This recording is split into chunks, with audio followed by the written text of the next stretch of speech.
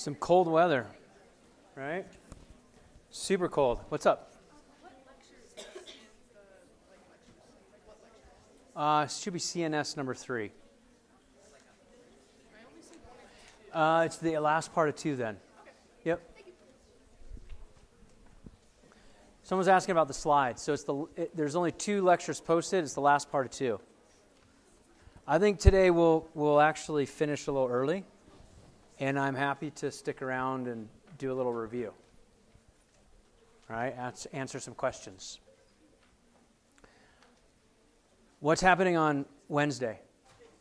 Exam. Wow, someone's excited. Shazam. All right. Exam 3. You guys should know the drill at this point. So we've got tonight, 6 to 7 p.m. in Bio 260, a review session. Tonight, 7 to 8 p.m. in Science Annex 117. And then tomorrow, you've got 11 to noon, Science Annex 117. So 3 more review sessions for you, okay? I'll have office hours tomorrow as well as Wednesday. I'll post those, but they're kind of what they normally are. Tomorrow's 1 to 2. Wednesday is about 2 o'clock to 3:30. Okay? The 7 to 8 tonight is Science Annex 117. You're welcome. I actually think this last little lecture is kind of fun because we get to put some things together. But before we get into the action, who earns a living driving people away? Who earns a living driving people away? A taxi driver. Well done. What stays in a corner but travels around the world? A stamp. Well done. 2 for 2. Somebody looking over my shoulder here? What kind of animal would you never play poker with? A cheetah. Very well done. 3 for 3. I am so proud of you all. Unbelievably proud of you. You too can be funny. You just need note cards. All right. So let's get started. It's the last lecture on central nervous system. We've done pretty well getting through the material. We stayed on task.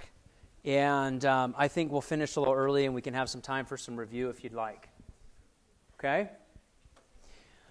What we're going to talk about today is the second part of Lecture 2, where we're talking about the spinal cord, how things are organized as you move from the central nervous system, brain, to central nervous system, spinal cord. Now remember, what's some of the purposes of the spinal cord? Do you remember that from the last time we were together? Locomotion. Connect the PNS to the brain, or specifically the CNS, but the portion of the CNS that we're interested in connecting it to is the brain. Okay? What else? There was a third one. Reflexes. It's like you've studied or something. That's pretty impressive. That's great. So now we're in the central nervous system, but we're in the last part, which is the spinal cord. Last time we got together on Wednesday, we talked about some diseases. Like we talked about exaggerated thoracic kyphotic angles. We talked about spondylolisthesis. We talked about whiplash. Remember the alar ligaments and the transverse ligaments being torn in a whiplash injury? Today, we're going to talk a little bit more heavily on reflexes and how they work and why they work. And the spinal cord is really important for these reflexes to be able to be operational. So, you have to imagine this prep. This is a spinal cord prep. Do you all see the butterfly? So that butterfly is the gray matter. Okay? And you've got gray matter in the middle that looks like an H. Some of you are like, I don't see a butterfly, Keller. It's the darker portion that kind of makes an H. You've got a dorsal portion towards the posterior aspect. You have a ventral portion towards the anterior aspect. And this column is a slice, so it's like a slice this way, and then you're looking at it like that. So it's kind of coming out at you, and anywhere along the spinal cord, you're going to see something similar to this, maybe not identical. You'll see the gray matter with the dorsal horn and the ventral horn. So here's the dorsal horn, here's the ventral horn, okay? So you've got a dorsal horn here, ventral horn here, ventral horn here. So you have peripheral nerves that will come in sensory towards the posterior dorsal aspect, right? Sensory information towards the back. Then these red tracts, so those are groupings of neurons that collect sensory information. Now, this also exists on the right side, but they're dividing the preparation on, this is the patient's right, this is the patient's left. My bad, correct? So they're showing the patient's right side. These areas right here on the left are also lit up, correct? But we've got ascending tracts from the left side of the body, the right side of the body. They're going to come up and they're going to move over to the left side of the brain. And that word is a fancy word we call decussate. Bless you. Okay. Sounds like gesundheit or something in another language. Decussate. It's not what you say after somebody sneezes, but it sounds like it. Decussate means crossing over. So let me repeat, because I messed that up a few times. This is the patient's right side. This sensory information comes in the dorsal root horn. So the patient's right side comes up. We'll see it cross over to the left side of the brain as we move up higher. You probably read about that if you did the reading. As we send information down from the brain in the green tracts, they're highlighting it on the patient's left, but those do exist on the other side of the body. Does that make sense? So these red areas are also found here. We're just showing the prep right, patient's left, and separating sensory in red and motor in green. But a lot of students get confused. They're like, so there's no ascending tracts on the patient's left side. That's weird. That's not true. Does that make sense what I'm explaining in this picture? This area right here that's, synonymous with this area is also red. They don't show it because they're trying to make it clear of where the descending tracts are in green from where the ascending tracts are in red. But they're very close to each other. If you look at the real estate, more of the sensory information is towards the posterior aspect, which should fit with what we talked about in the brain. So the spinal cord is organized in the same fashion, back to front, sensory towards the back, motor towards the front. Now, it's not hard and fast because you can see, well, Keller, there are some sensory tracts towards the anterior aspect, so that convention is not perfect. No, it's just what we define it as. We notice that, and we say there's a propensity or there's a favoritism of having the sensory information towards the posterior aspect. Likewise, the green tracts are more centered towards the anterior aspect or the ventral aspect. You all see that? Just like what we had in the brain. So we see lateral horns. So this is considered the dorsal horn. These are the ventral horns. Now there are lateral horns T1 to L1. We don't usually talk much about them, but the lateral horns are sympathetic nervous system, and they're kind of taking care of things that are happening with the thoracic and abdominal cavities. Whereas these are periphery out into the extremities. So we like to talk more about those. We emphasize those. And I will emphasize those as we ask questions. Right? We kind of mention the lateral horn, but you won't see any questions about it on the exam. Now, the white matter tracts. The white matter tracts, the myelin. The white matter is these bundles that carry signals from one part of the body to another. And they send signals up and down the spinal cord. So as these tracts, these axons come in and then they go up to the up to the brain. This is the central nervous system, but up to the brain. They're going up these ascending tracts. Typically, they're white matter tracts, so they move faster. We're going to see here in a moment that you can bring sensory information in the dorsal root horn you have an inner neuron that'll connect it and send it right back out the ventral root horn. When would you want that quick feedback to come in the backside of the spinal cord and then out the front? Simultaneously, they're sending a signal up to the brain so you can tell what's going on, but you really quickly send an inner neuron. You send one this way and then one that way. Why would you do that? Reflexes. And that's what we're going to kind of focus on. So this is the organization. And the architecture helps to facilitate this functionality of reflexes. It works really well. It's kind of in this circular pattern. You can send something up to the brain or the central processing unit, the CPU of the computer, but you can handle things locally for quick action, quick activity. That's one of those things like, you touch a hot stove and you move your hand away, and then a moment later you're like, wow, that's hot. You actually have the cognitive thought of pain or heat or it's sharp after you've retracted your body segment. Has that not always just fascinated you how that happens, right? It's like, wow, the pain response must be slower.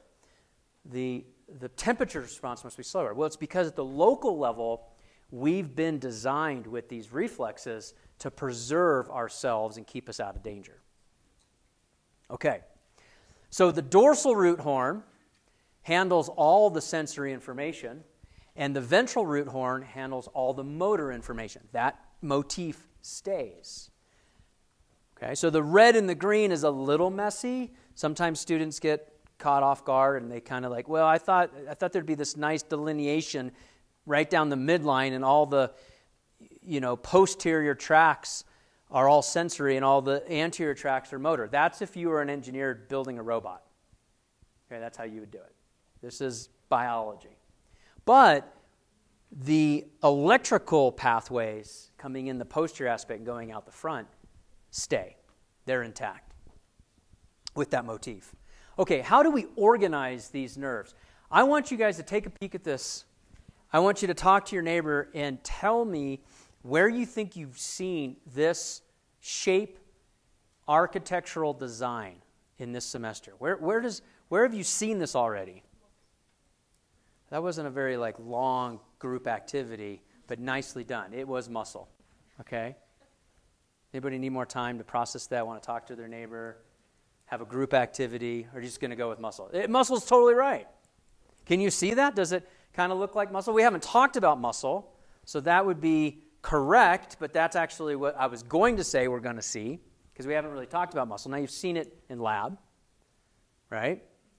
Where have we seen it in lecture already?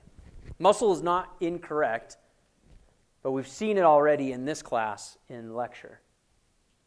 Bone. Okay? Bone. So a lot of shapes and architectures and structures are preserved in biology because they make sense. And so if it makes sense to organize it that way, you're not going to reinvent the wheel. Okay? Wheels are still round, even on Teslas. Okay? And steering wheels are still mostly round, right? So let's dissect this out. Down at the very basic level, we've got an unmyelinated nerve fiber in yellow, and then we've got a myelinated nerve fiber that's yellow with the white myelin wrapped around it. Around that, you can see this green wrapping, which is the endoneurium that surrounds the nerve.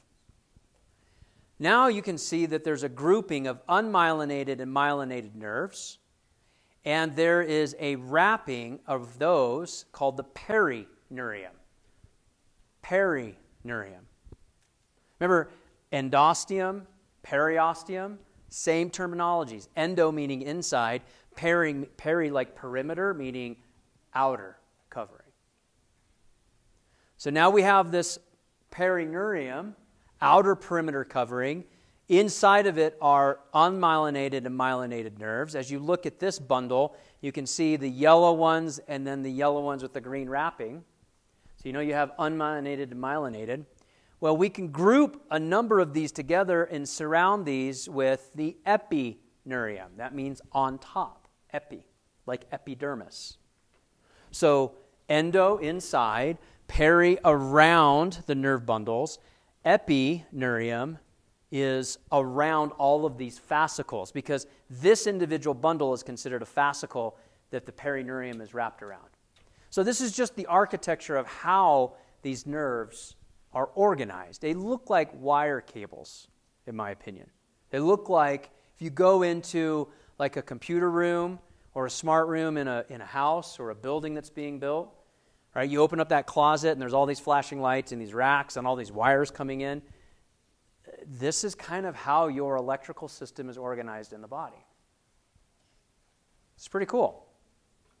A scanning electron micrograph showing that architecture here. And you can appreciate the vein artery bundle, right? Blue for the vein, red for the artery, because this needs to be vascularized, just like what we saw in bone. You can't go very far because of the diffusion distance of oxygen, and nerves take a lot of energy. Highly metabolic tissue. Okay, let's move to the tracks. Going up, ascending tracks. Going down, descending tracks. So ascending tracks, going up to the brain. Ascending tracks are a collection of nerve fibers to the central nervous system. They're coming and bringing in information. They're collecting information from the periphery. They're sending it up to certain parts of the central nervous system, the brain specifically, to give information about the outside environment or the periphery that this information is coming from. So we've got a couple of terms. But first, before we get to the terms, let's dissect out these different levels of the central nervous system. So down here is the preparation that we just got done looking at, like with the butterfly or the H. We've got our dorsal aspects. We've got our ventral aspects. You can see it's sensory information because it's coming in the posterior side. You know it's sensory information. It moves up at the level of the medulla oblongata. It decussates. That's our first term that we already defined. That's a crossing over to the other side. Decussates, that information then travels further up to the thalamus, the relay center that we talked about. Then the thalamus dictates where it goes in the brain. And here it's going up to the somatosensory cortex, the post-central gyrus, bringing in sensory information from somewhere in the periphery. I get a lot of questions from students of, why does it cross over? Don't have a great answer. There's theories. There's evolutionary theories as to why it crosses over. Okay, in more complex organisms, when we went from quadrupedal to bipedal, we started doing these complex motions, and it was more efficient to have these neurons switching over at the level of the medulla. Theory. Hemidicussate. Hemidicussate is a word that means half the information crosses, half the information stays. So an example of hemidicussate is the arrangement of fibers in the optic nerve. You'll see this in lab and in lecture when we talk about special senses. So at the level of the optic chiasm, where you're bringing in visual information, you send half of it to one side of the brain and half of it to the side that it came from. So you're getting binocular vision and you're coordinating those images. That's hemidicussate. That's kind of the best example that I know of. Contralateral is a term that we say meaning the other side. So you would say this in a sentence like, the information comes up from the patient's right side in, let's say, L5, moves up the spinal column to the medulla oblongata. It decussates to the contralateral side and then moves up to the thalamus. Contralateral is the other side. Ipsilateral is on the same side. Ipsi meaning same. So ascending tract, sending information, sensory information up to the brain using ascending pathways. Okay, what do you think about descending pathways? I mean, this is how everything connects. Right? So now we switched over to green in these slides. So we're illustrating motor information coming out of what part of the central nervous system? Where in the brain is the motor output?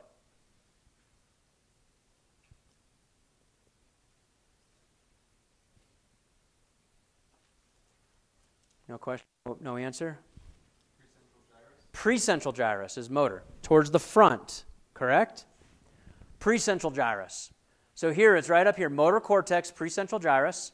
If it's on the patient's right side, it comes down, decussates at the same level at the medulla oblongata to the contralateral side, right side controlling the left side of the body, out the ventral root horn, or out the anterior aspect, to some skeletal muscle to flex the leg, okay? Extend the arm. Make sense? Coordinates limb movement. So now you know where it crosses over, both going up and coming down. There's a number of different spinal tracts located within the spinal prep. I am not going to test you on these. For sake of completeness, I want to show you them. And as you move on in your studies, you'll actually deal with many of these different tracks. And you can probably appreciate if there's damage, like a motor vehicle accident, trauma, an athletic injury. I was down in the valley this weekend. I went to a conference with my lab, a microscopy conference, and talk about a group of nerds. My gosh. You know, I thought I was a nerd, but you go to like a nerd of nerd meetings, and you're like, wow, I don't understand that slide. I'm going to have to look that up. Femtosecond.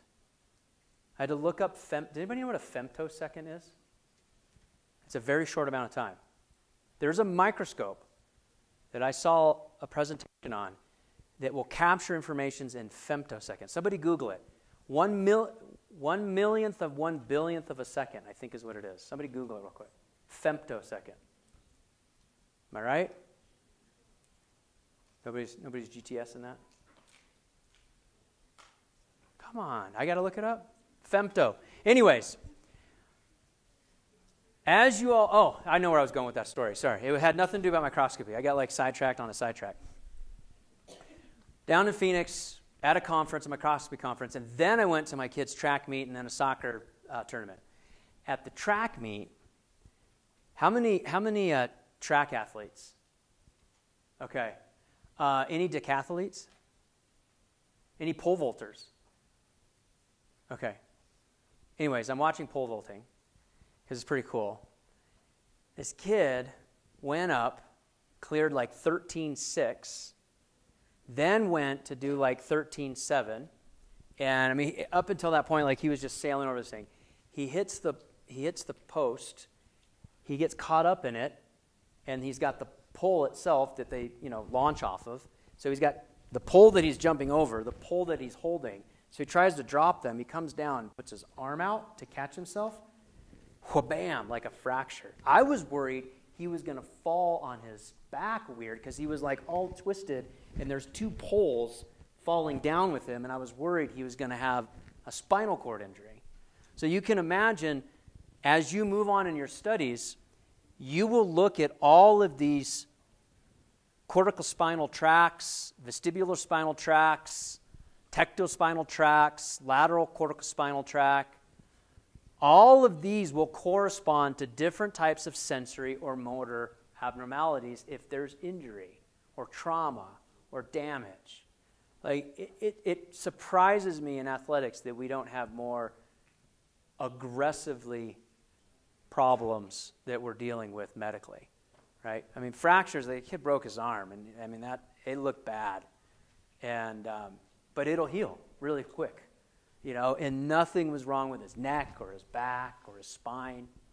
So I'm going to repeat this. I'm not going to test you on these, but I want you to appreciate the real estate and the very highly specific areas that if you have a tumor, you have a lesion, you have an abnormality, that's what gives rise to a lot of these disease states. Fair? Okay. Let's talk about plexi, though. So this nerve plexus that we have in the body. A nerve plexus is a network of intersecting nerves. It's not just one. It's a complex network of intersecting nerves. In the thoracic region, we don't really call it a plexus. It doesn't really emerge in the thoracic, but in the cervical and in the lumbar region, you have plexi. And if you look at the cervical region, you're seeing, like, for example, here's C5, here's C6, here's C7, here's C8, and then it gets to T1. And you can also appreciate here on, like, for example, look at C7, right? This plexus, this dorsal scapular nerve that comes down, C7 innervates. This actually controls things at the level of the arm at C7. So this plexus, if this is damaged at C7, right, and C7 is kind of the most prominent bump on the back of your neck. So if you fracture the neck, like my pole vaulting example that I was like, oh, crud, oh, he just broke his arm, great. And everybody next to me is like, you are messed up, right? I'm like, it's just his arm's going to heal. It looked horrible. I think it's compact fracture. I don't think it's supposed to bend that way.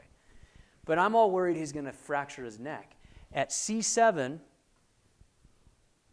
does the patient have upper arm control at a C7 fracture? Typically not. It's pretty low on the neck. Okay? C1, C2, C3, it's pretty obvious. But at C7, there's a high chance that the patient is going to be quadriplegic. Because of the architecture of these nerves, the axillary nerve comes off of the C7 plexus. The radial nerve, there's some aspects at C6, so you might have some movement or some sensation. Do you see how, like, convoluted and overlapping this is? But this is where these cervical injuries translate and why we study these plexi. So a plexus is singular, plexi is plural. Cervical, brachial, sacral, and coccygeal. All right, review question. We kind of asked this question already. You kind of answered it. But which analogy is the best comparison of axon is to endoneurium? Axo is to endoneurium.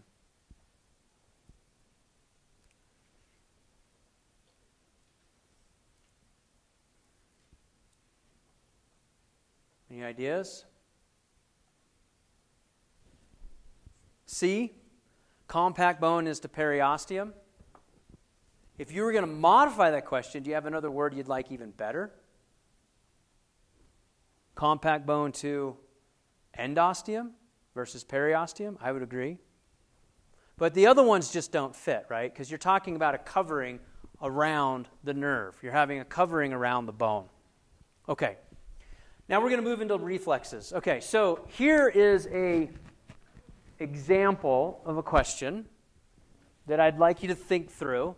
It can be a challenging question, but let's dissect it. The left post-central gyrus receives information about the texture of a fabric you're touching with your hand. Along which spinal nerve did this signal enter the spinal cord on its way to the brain? So what are the important terms? Let's do a little test question dissection. Shout out some important words in that paragraph question. Left, I would agree. Post-central gyrus, is that important? Yeah. Do you need to know for this question? Maybe not necessarily. You need to know the left side. But the question could be asking something else about the information, right? Fabric you're touching with your hand, which spinal nerve? So let's start with, we've got A and C are posterior or anterior? Posterior. Do you like A and C or do you like B and D? Why do you like A and C better? Because sensory information comes in the posterior aspect. I like that. Okay? If it went to the left post-central gyrus, where did it come from? From the right, and it decussated where? At what level of the brainstem? Medulla oblongata. That's more information than you need to know. I'm kind of using this to test you. So if it terminates or innervates on the left and it came from the right, do you want A or C? A, because that's the patient's right side, correct? Everybody follow that? Do I need to redo it? Now's the time to ask. Okay, I mean, it should, if you understand it, it's pretty simple, right? If you understand some of these key concepts. If I asked the question a different way, could you do it? What if I asked about motor output? Could you go the other direction? Could you tell me some of these things about what happens along the way, about where it decussates? Okay, now in the last little part of today, again, like I said, we're going to finish early and then we'll have some review time. If you want to stay, it's up to you. I don't know who's playing NCAA right now, but my team's not, so it doesn't matter. Parts of a reflex. So we said that the spinal cord exists for locomotion, right? Think about other vertebrate organisms, like the family dog. Instead of the spinal cord going like this, the spinal cord goes like this, right? And it tells information like, you don't think about this. But when you walk just like your dog. When you put your right foot forward, your left foot forward, right? You swing your arms opposite that your legs move, just like your dog walks. You don't even think about it. Unless you're texting, right? Then you're doing this. But when you're walking, you're doing this, right? I'm exaggerating. You with me? Now, if I was an animal and I'm doing this and I'm down on all fours, that's the locomotion, and that's exactly what your dog or your cat does. That's one of the purposes of the spinal cord, for locomotion, and to coordinate those activities, which is a complex activity. Imagine if you're a dog and you get it backwards, you trip, right? So we were in Greece on this island of Santorini, and we were watching these mountain goats. Have you ever seen mountain goats, like in a pack? They were on the side of these cliffs, and then they walked on this roof of this church, which I think they're going to hell for, but I'm not sure. And they were just navigating these things like it was no big deal. They're just like hopping around, jumping around. How many of you are hunters? Anybody hunt big game? Okay. Where some of your big game can go is crazy because they actually have 4 legs that are, right? They're all-wheel drive. They are all-wheel drive, and you are 2-wheel drive, chasing after them. They are at a huge advantage. The spinal cord, locomotion, okay? That's this, right? Wait, hang on. I gotta do this. I gotta do this right. Oh, no, it's this way and then this way, right? See, I'd be a horrible dog. I'd trip. If I was that mountain goat, I would have fell. Then the priest would have caught me, and I definitely would have gone to hell. So, we talked about setting information up. The third purpose, reflexes. But reflexes really do keep us alive. And you don't have to think about them, so you don't spend a lot of time giving them attention or the credit that is necessary. So, let's look at the parts of a reflex as we dissect them. 4 main characteristics of a reflex. You should write these down. Number 1, they're stereotypical. That means they essentially occur in the same way every time. They're rapid, very rapid. They're involuntary. Think about our example of touching the hot stove or something sharp. And they need stimulation, meaning they have to have sensory input to respond. They have to have sensory input to respond. So they're made up of a couple of different parts, and some of this should look familiar, like this spinal cord preparation. And then you can start to see that we've got an extensor muscle and we have a flexor muscle. They go in opposite directions. That's important because they're both involved in the reflex. Because if your reflex is to stimulate the flexor, you actually want to inhibit the extensor. Let me rephrase that. And this is where a lot of this information will come together and be synthesized. Remember IPSPs and EPSPs? If it's an EPSP, it's an excitatory postsynaptic potential, right? Excitatory means it makes it more positive, and you can stack them temporally or you can stack them by magnitude. And if you have multiple excitatory postsynaptic potentials that stack up to threshold, then you fire what? An action potential. You can go the opposite direction. You can have inhibitory IPSPs, inhibitory postsynaptic potentials, that brings the membrane more negative, making it less likely to fire, refractory or inhibitory. A lot of students are like, why would you ever do that? That seems like such a waste. This is why you do that. If your reflex is to flex, then you want to inhibit the extensor. If the reflex is to flex, to save your life, get you out of danger, prevent harm, then you need to actually prevent the opposite action from happening accidentally. Pretty amazing. Must be really important if you're going to build neuronal infrastructure to do the opposite on the opposing. Right? So it's like taking your foot off the gas but also having a brake. Like if you drove with no brake, you're like, eventually I'll stop. I just take my foot off the gas. But the fact that you can take your foot off the gas and apply the brake gives you more control than just taking your foot off the gas and slowing down. So that's what this is all about, is actual control. IPSPs and EPSPs, the best example of aha moment for students is talking about a reflex. Because here we've got a muscle spindle, which I'm going to talk about in a second. That's a structure inside the muscle that is stretched and gives you information. And then it sends a signal. Primary afferent is a term that means sensory. Primary afferent with an A. Efferent with an E is motor. That's how you know if you're talking about sensory or if you're talking about motor. So primary afferent neuron in yellow is triggered. It goes in, because it's sensory, the posterior aspect. Do you see these little connectors? These are called interneurons that connect this right back out the ventral root or the anterior root horn. You've got a red one that comes down here and activates the muscle to contract.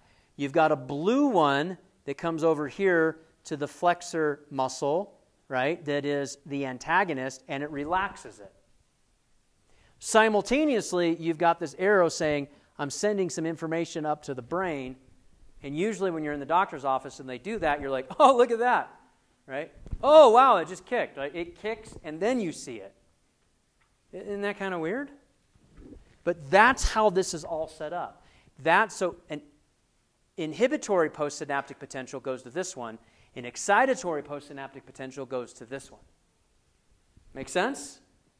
I know some of you ask me, like, why do we even have these inhibitories? Just to make it confusing and give Dr. Keller more test questions.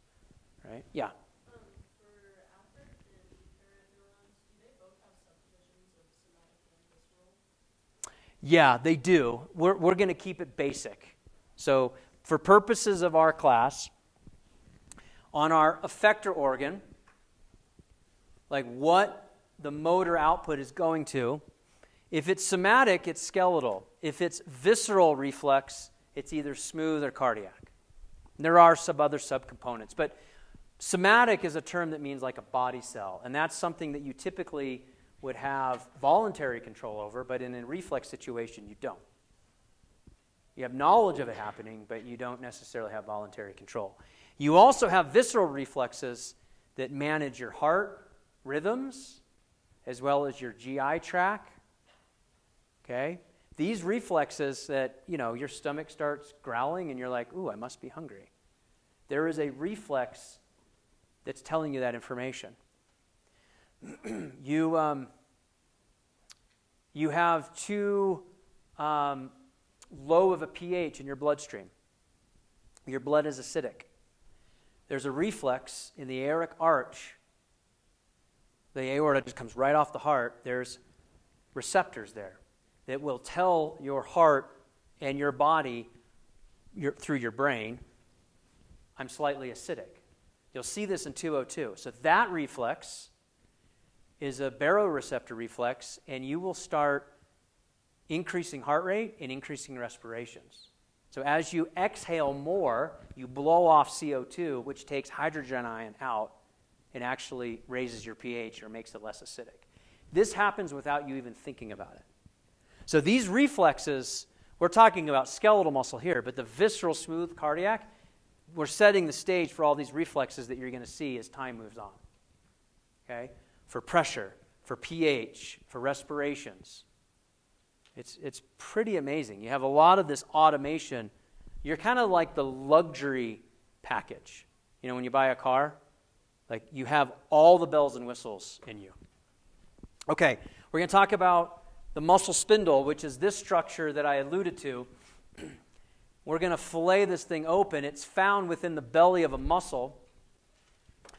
And it gives information about the muscle being stretched. So it tells the brain information about changes in muscle length.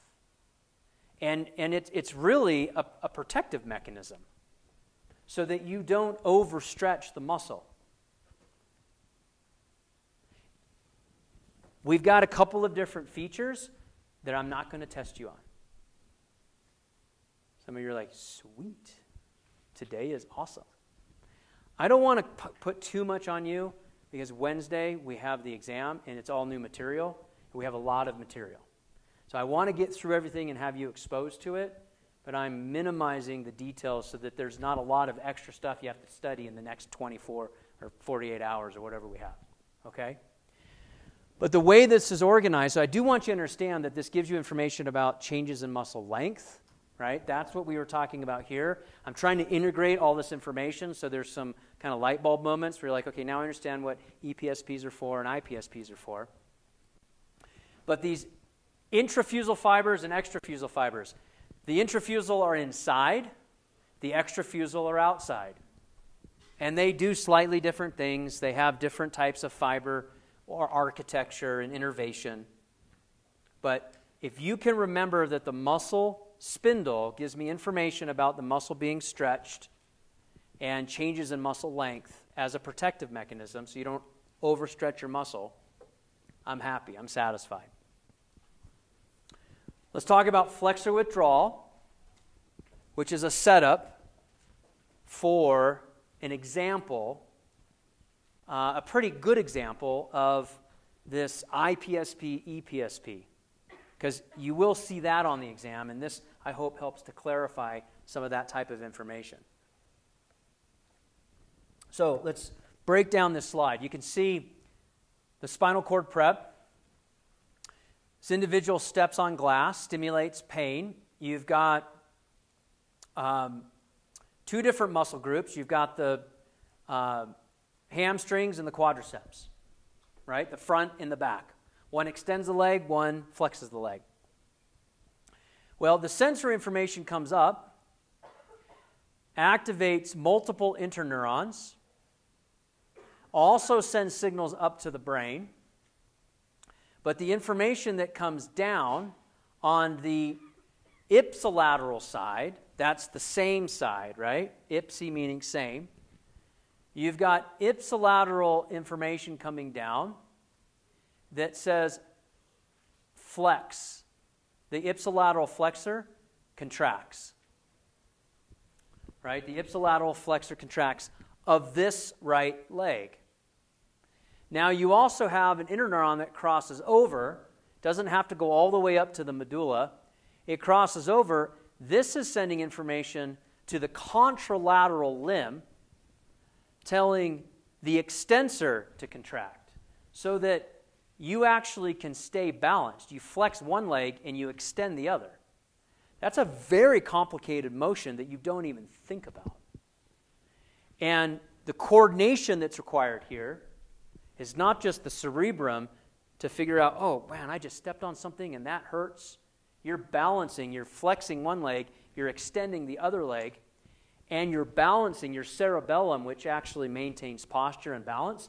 Your cerebellum is lighting up because you're sitting there, trying to balance so you don't fall over, knowing, I don't want to put my foot down because I don't know where that is that I just cut myself. or it's a stingray, right? You got stung in the ocean, or, pick the example. This is a flexor withdrawal reflex. We call this polysynaptic reflex arc. Poly meaning many synapses, because you got synapses on the ipsy side and synapses on the contralateral side. It's very complex. Now we've got this crossed extension reflex over on the left limb. So we've got a lot of things happening. This is the complexity of the human body. It's just a simple, you step on glass in the ocean, or you got stung by a stingray. You don't fall flat on your face, right, and risk getting more trauma. You can actually balance there and try to get out of danger. And now we know, okay, I've got my precentral gyrus, my postcentral gyrus, and my cerebellum all working in concert to make me stand here in the ocean, right? And then my occipital lobe's going, okay, there's blood dripping off the bottom. Think about all the neuronal pathways that are working in that situation when you have an injury. It's kind of cool when you think about it, right? The last piece of new material for today and for Unit 3 is the Golgi tendon. So we talked about the muscle spindle and we talked about the Golgi tendon. If you move on in your studies, I will do you a disservice if we don't talk about these two structures, because they'll come back up, the muscle spindle and the Golgi tendon. The Golgi tendon, in contrast to the muscle spindle, it gives you information about muscle tension. Muscle tension. So it's another protective mechanism found within the tendon of the muscle. The muscle spindle is found in the muscle portion. The Golgi tendon organ is part of the tendon because the muscle inserts into bone, and this insertion segment is where the Golgi tendon exists. Give you information about tension so you don't overstretch, again, your muscle. So let's look at this reflex capability. So here we've got our quadriceps, our extensors. Here we have our hamstrings, our flexors. This joint, it either extends this joint or it flexes this joint. The Golgi tendon gives you information coming in. You've got interneurons that come right back the side. Information does go up to the brain. A lot of these preps don't show that. But this green interneuron, there's a green neuron that's going up, myelinated fibers to the brain, letting you know what's happening. Let's follow the positive one, the purple one. The purple one comes here to the hamstrings and flexes, and it sends an inhibitory signal via red to the quadriceps extensor because you're overextending your leg. You don't want to hyperextend your leg. So as you get close to hyperextending your leg, you negatively, inhibitory PSPs coming in, excitatory PSPs coming in to control the position of your limb so you don't overextend and do damage. So let me say that one more time.